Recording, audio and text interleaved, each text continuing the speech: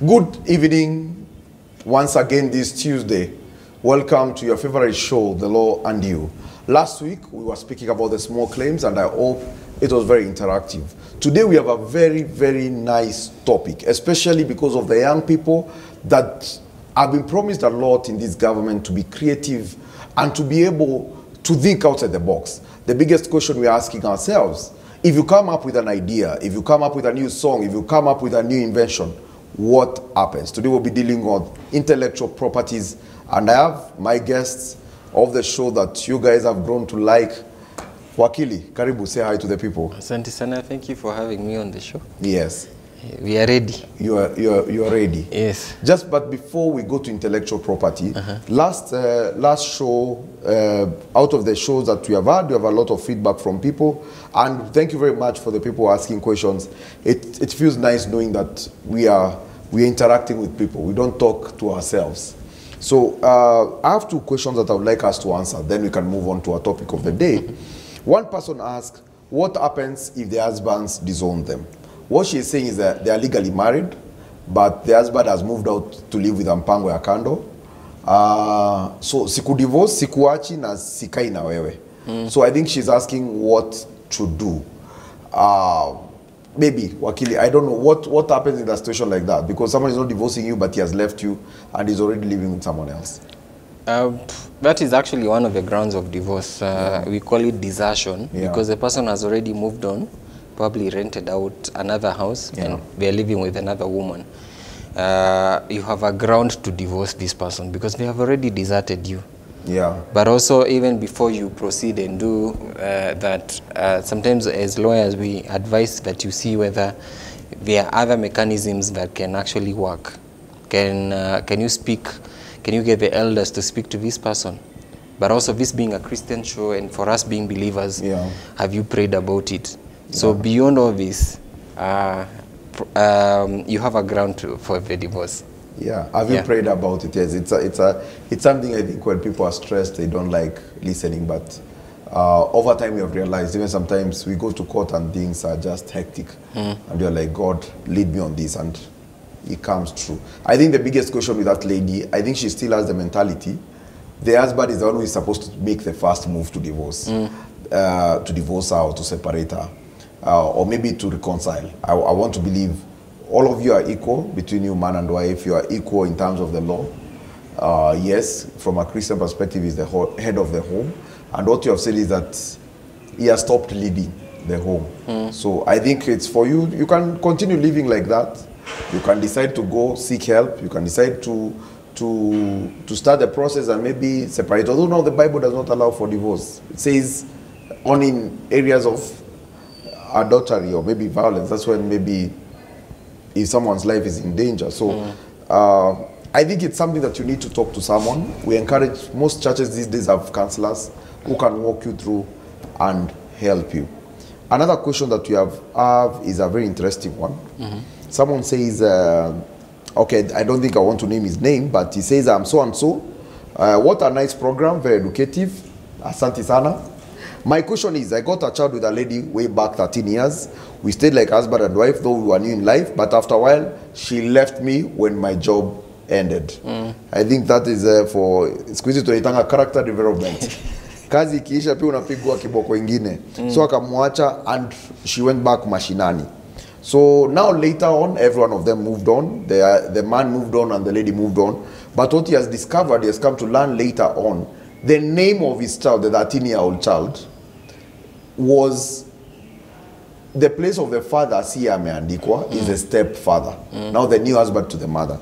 And he says it irritates him, which I agree with him. Yes, you are irritated, that is normal. But now I think the biggest question is, he's not asking us to answer this question as counselors.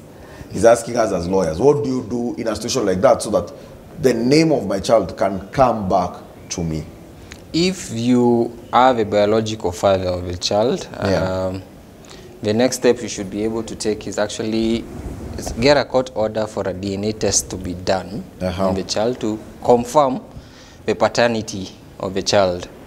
And once this is done and you have that court order, one of the other prayers you can ask the court to do for you is to, or request, one of the requests you can ask the judge or the magistrate to do for you is to also get the name of the stepdad struck out or removed from that birth certificate and replaced with your name. So it's something that can be corrected. It's something that can be corrected, but I think you have noted you have to go to court. Because this is what I tell people. A lot of people come and be like, hey, naweza toa jina ya baba yake, he does not support. Nifanyia affidavit nipeleke ikatolewe. I tell people you cannot, it's one of the hardest things, you cannot, in fact, let's say this, you cannot remove the name of the father or the mother from the birth certificate without a court order. If he is alive or if he is dead. But if it is XXX, at least now that is even easier. You can be like, this is the father of the child, this is the mother of the child, but when you are taking the birth certificate, atuko tuna ID yake, atuko tumeweka, and you are allowed to put. You can place, but kutoa, it's very hard. Yes, it's possible for the person who has asked this question, but you need to go to court. Let up what Wakili has said. First, go get a DNA, confirm this is your child. After you confirm this is your child, now pray for the court for that birth certificate be struck out or destroyed and that new one be put in place. So we come to the topic of today. People have asked,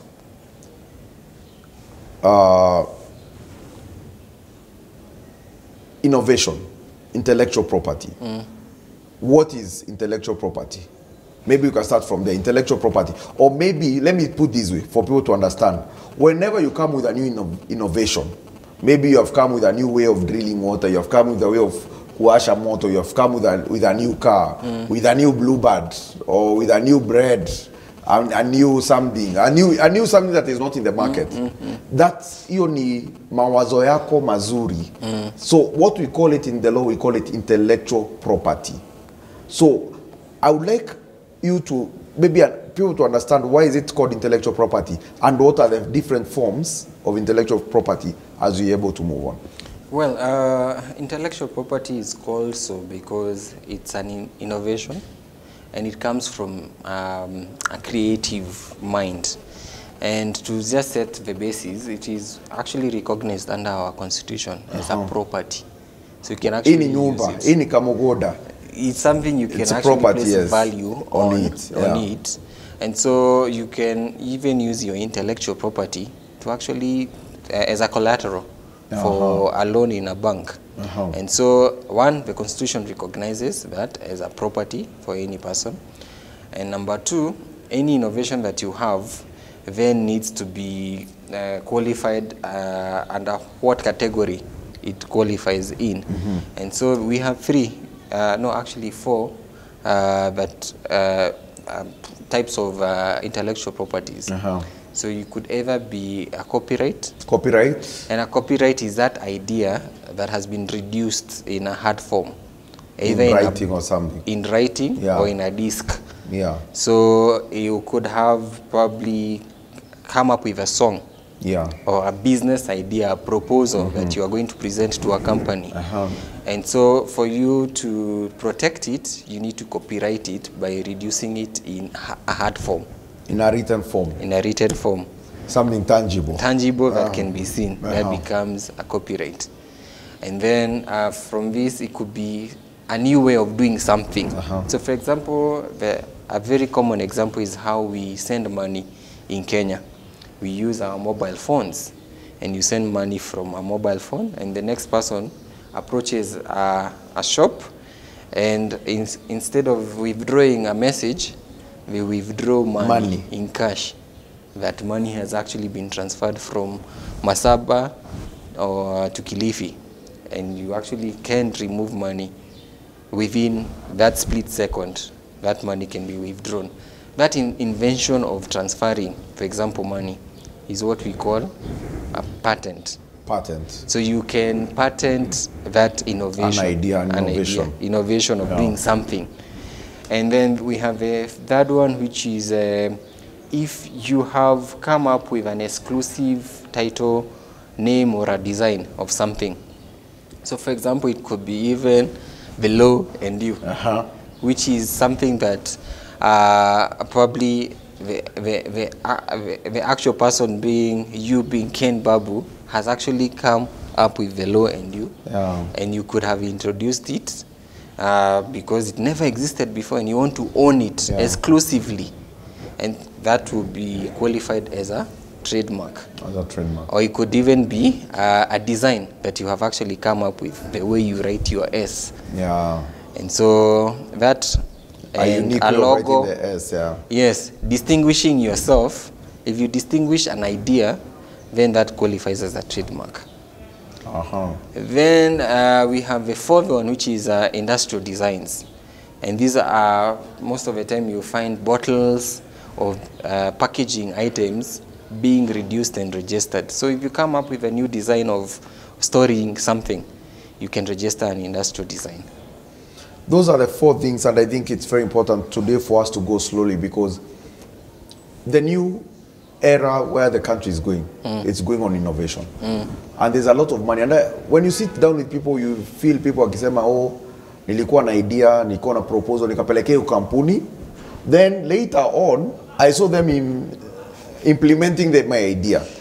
And we as young people, we as old people, we as people are thinking, you continue doing the same, complaining, but nothing will change.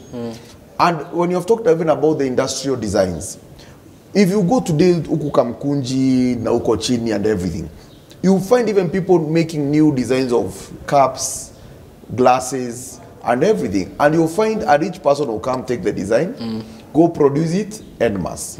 In fact, let me give you even another sad affair. You see these Masai bracelets.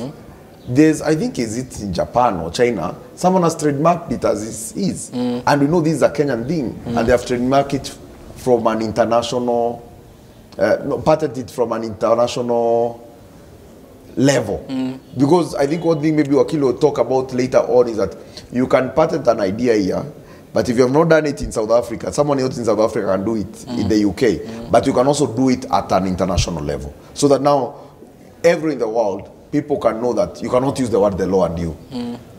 So we have talked about patenting, you have talked about trademark, you have talked about industrial design, and the fourth one you have talked about copyrights.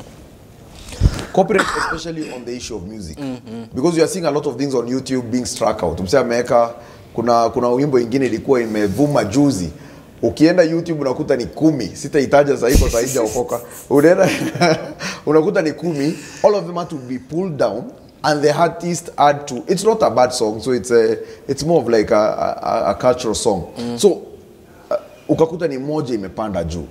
And I was looking at it and I was like, if this guy had copyrighted this song from Kitambo and did the right thing, he would have had a lot of views at this moment. Because imagine getting it down, then re-advertising it again. Yes. So I don't know, Wakili. Today we just deal with one aspect of that.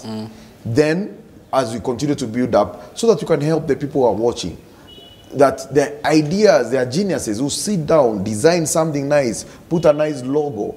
For even companies, I've had even companies come, you design, you're not given anything. Ama unalipwa na exposure. So what we are trying to do with the law and you, as we said, we want to give you knowledge, because the Bible says, my people perish because of lack of knowledge. And to start off today, we want to deal with the issue on trademarks. Trademarks, what is it? How do we go about it? How do we register it? How do we defend it? That and much more will come to you shortly after this break to come and discuss on trademarks.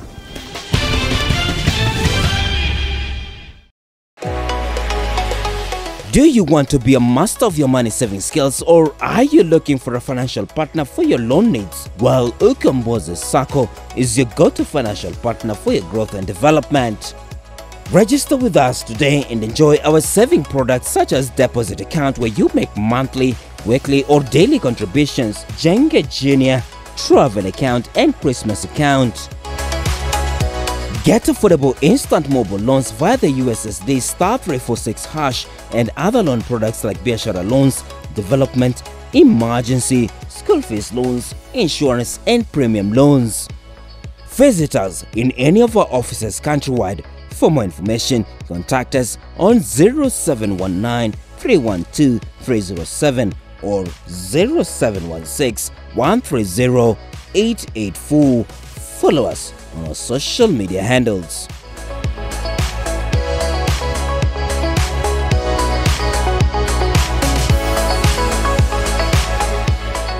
Ukombozi Sacco, together for a brighter future.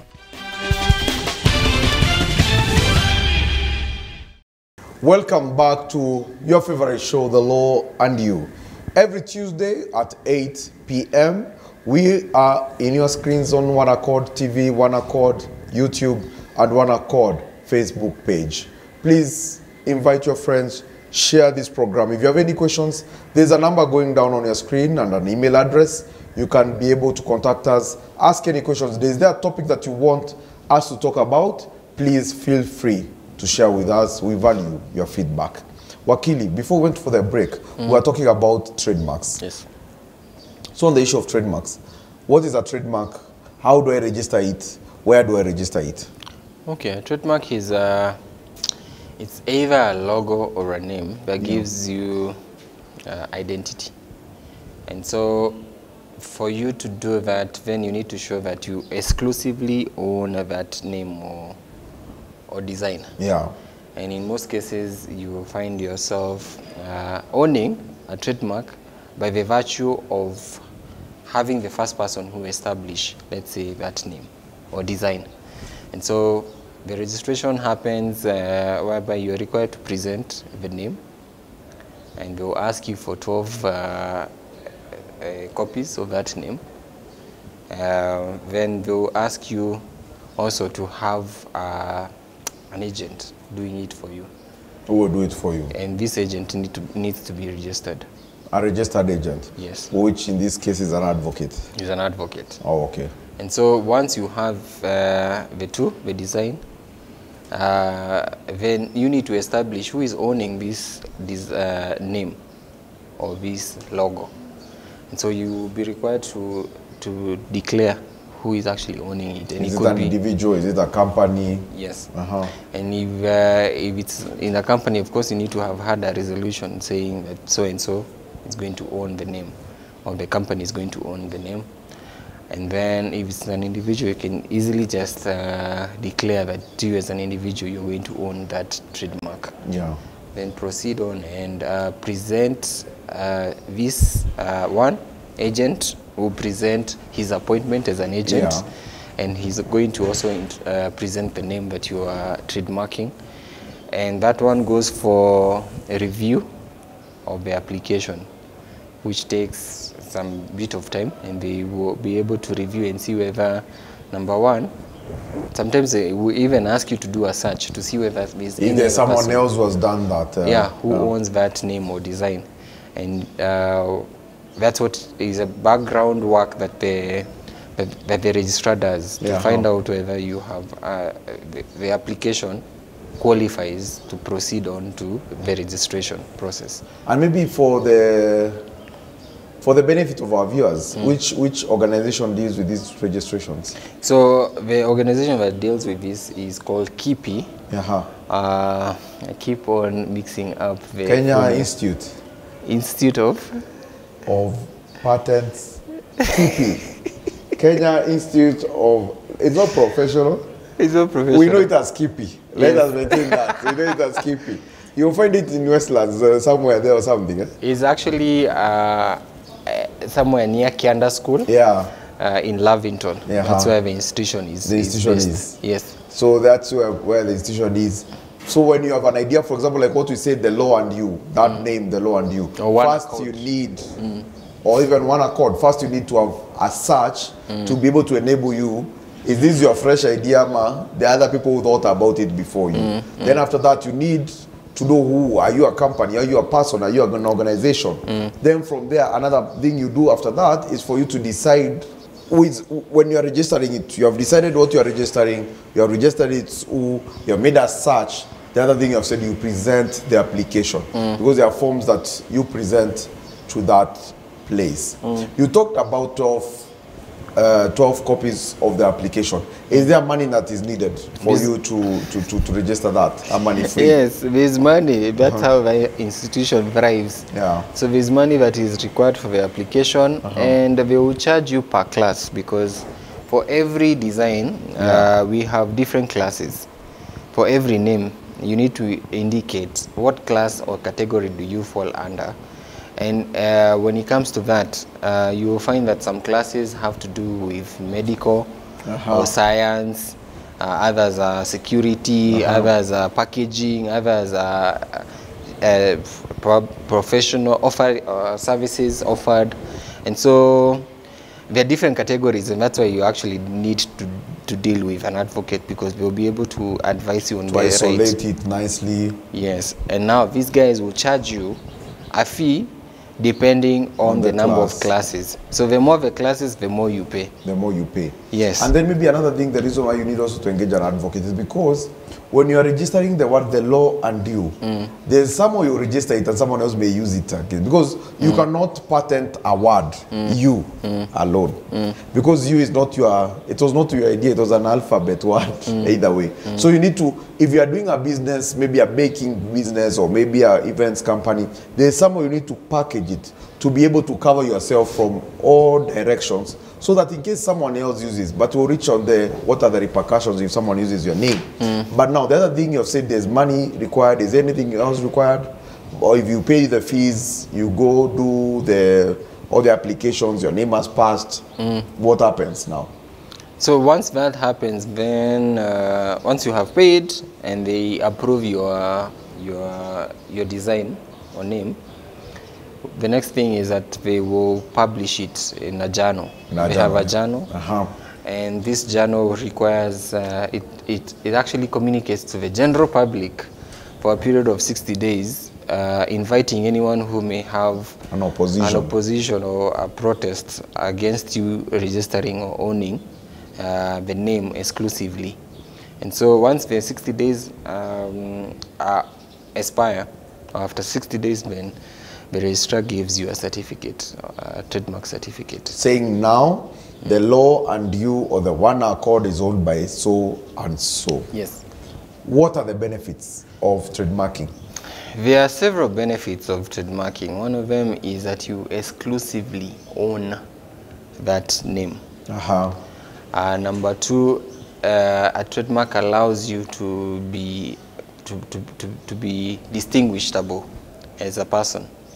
So, for example, when you have the law and you, we know that the law and you only belongs to X. X, yeah. And so you distinguish yourself from every other, the law and it's more, I think, what you're saying, it's about branding, because you may take all your time, you've branded yourself the law and you. Yes. Then you move from here to an accord, go to another place, then you're not able to use this because it's not your trademark. Yes.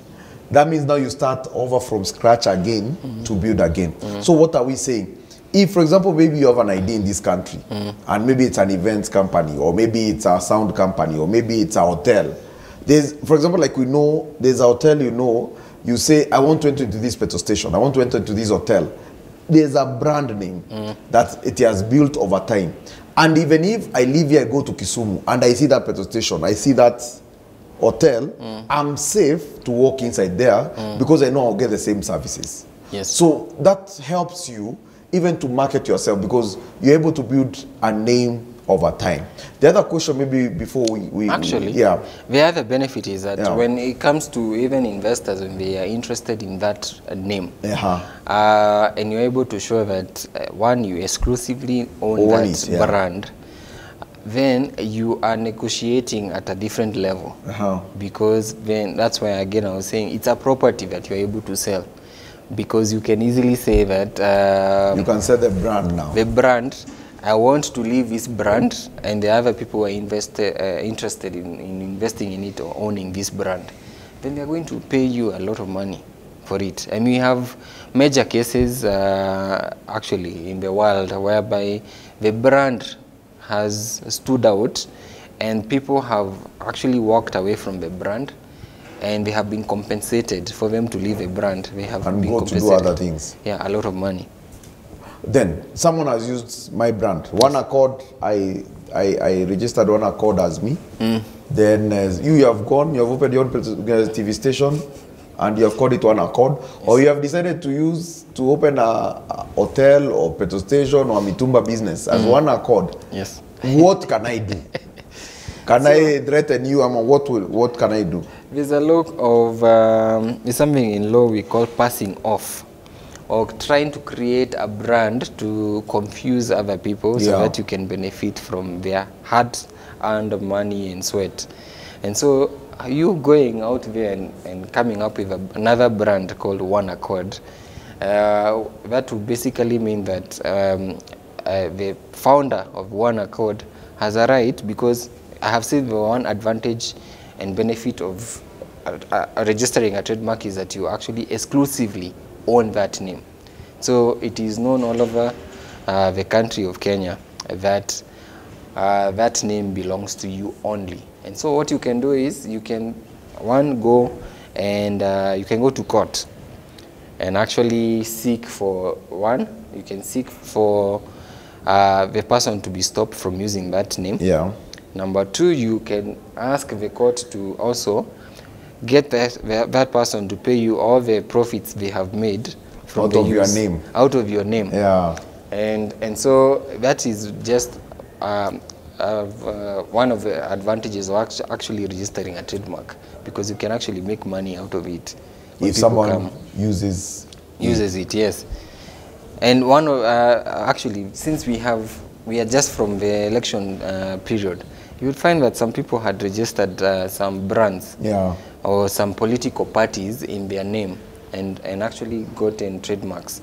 And what that meant was they would be able to negotiate. There are actually cases where they were able to negotiate to actually sell that name, into millions of shillings, because somebody needed to use that brand.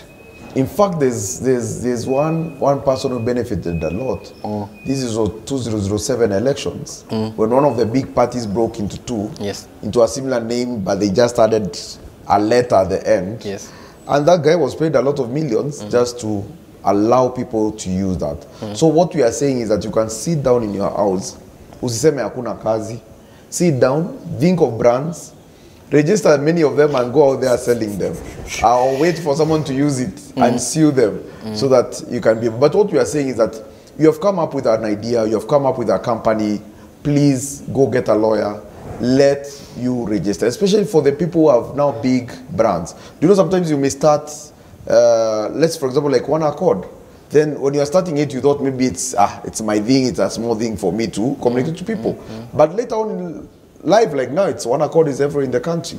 So you come and find that it's bigger than what even you expected. It is very important that we are able to register some of these things to be able to protect us. As we close, I don't know what happens to time when we start talking. What else can you talk about trademarks? Because in the next show, I want us to do copyrights, I want us to do patents and industrial tools and everything. So what can you say maybe in closing remarks on the issue of trademarks? Trademarks are important. You need to register it so that you are able to actually have a case in case somebody steals your name and brand. Number two, it takes between 6 to 8 months to actually get your certificate out.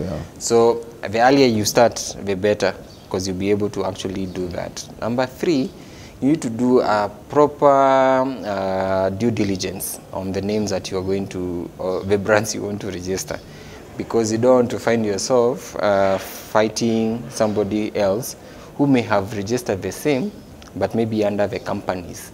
And so they owned that name earlier than you, and you're trying to make a case for yourself in court.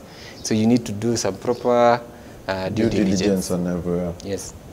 In fact, when you're saying that, I'll give people,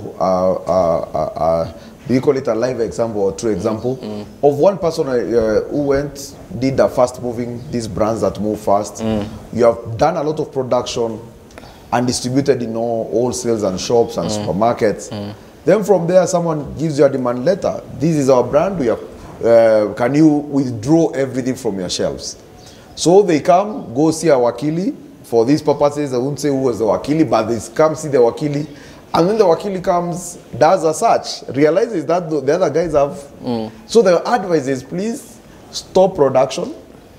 We need to change our brands. We need to withdraw. So you start even negotiating with the other wakili to buy time. I'm like, how fast can the things on the shelf move?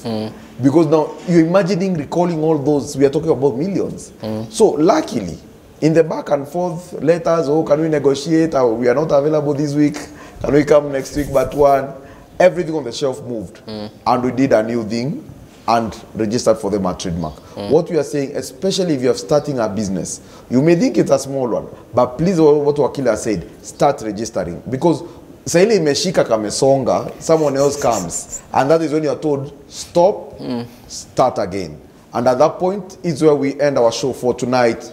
We are looking forward to seeing you next week on The Law and You. From next week, we'll be doing a cover on different topics. We are doing, some of the topics we'll be dealing with is on the issue of adoption, on the issue of guardianship, on the issue of arbitration, on the issue of victim protection, on the issue of copyrights, on the issue of intellectual properties in its all. Ladies and gentlemen, fasten your safety belt because we are going to cruise in the next season. May God bless you. Have a lovely night. See you next Tuesday at 8 p.m.